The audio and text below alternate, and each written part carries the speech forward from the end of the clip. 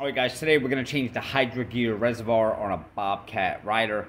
And just a quick note, I have this door alarm behind me that just keeps beeping. I think the battery's dying, so when you hear it beep, don't think it's your smoke detector or anything. It's quite annoying, but let's jump into this. Lift up the seat, you have your two reservoirs there. You can see this one's got duct tape all over it. And let's turn the light on here. You're going to see a bolt back there. Well, it's under the tape. It's a 11 millimeter, and on the other side of the tank there's one way back. Let's see if we can get the camera in there. There it is, down in there. So I'm going to show you that's also 11 millimeter, and then underneath where your hose is, you're going to have a clamp right there, which is going to be a 8 millimeter.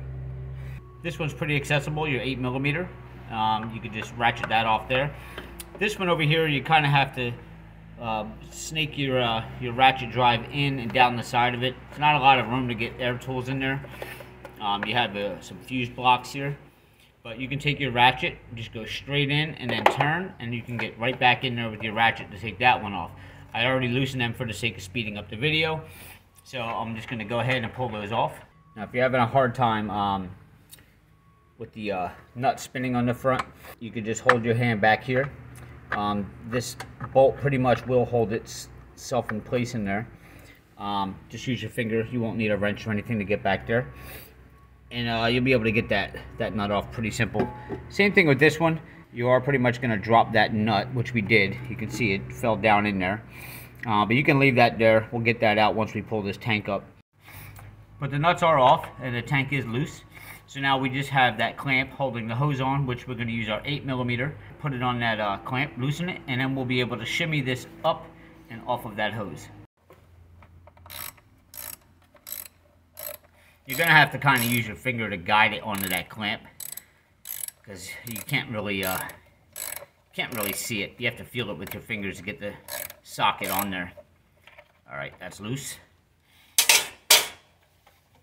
All right, now we should be able to just pull this straight up. There's your reservoir. Now, if you had fluid in this, it would be spilling out the bottom now. So I probably should have mentioned this in the beginning. Just get some type of little suction drain tool if you want to drain this out prior to taking it off of the hose, so you don't have a mess. Or you're just gonna have to pull it off really quick and put your finger over this to cover it up once you pull that off. But make sure you have something on the ground, because it's going to leave a little bit of a mess, but definitely drain the tank.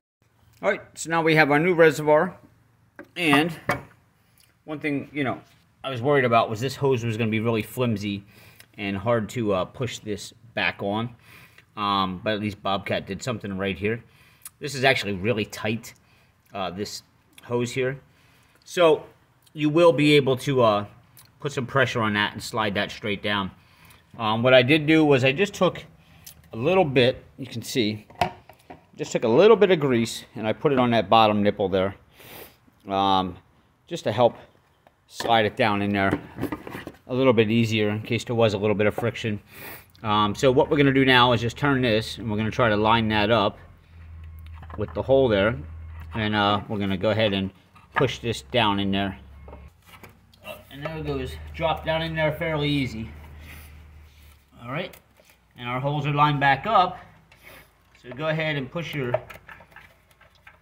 bolts back through in the back here, and we can go ahead and put those nuts back on. Now, these are carriage bolts again, so you can just hold the carriage bolt in the back with your finger so that it stays seated in there, and go ahead and tighten that up. We got that one firmly back in. Now, when we go to do this side, I'm going to give you a little tip. Chances are you probably dropped your carriage bolt down on that side. I would use a magnet, and what I would do is actually your carriage bolt on the magnet, and you're actually going to have to fish it back through here down the side behind this bar to get it back through that hole. Now that we have it through, we can kind of hold it back with our finger and go ahead and tighten it up.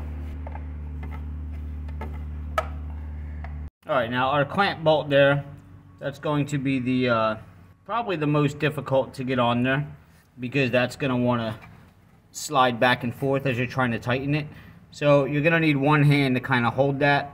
I would recommend using a flathead screwdriver, because if you try to put your socket on there, the weight of it's just too heavy. You're going to keep pushing that around. So we need to slide this down a little bit. You can see where the old clamp was. And then we're going to hold this with our finger and just use the flathead to get that started to where it's tight enough to where the ratchet drive's not going to push that around, and then we'll tighten it up with the ratchet. Alright, there's our tank. It's on. And our part number for this is going to be 4174035. And that's it. As always, guys, please, if you can hit subscribe below and give me a thumbs up. If you have any questions, feel free to reach out to me. My email is whattodorob@gmail.com. I try to answer questions every day from everybody, and I love helping you guys out. That's why I do the videos. But please make sure you hit subscribe, because I do these daily. And there's always going to be something useful that you can use, or even if you just have questions. All right, so I'll see you next time.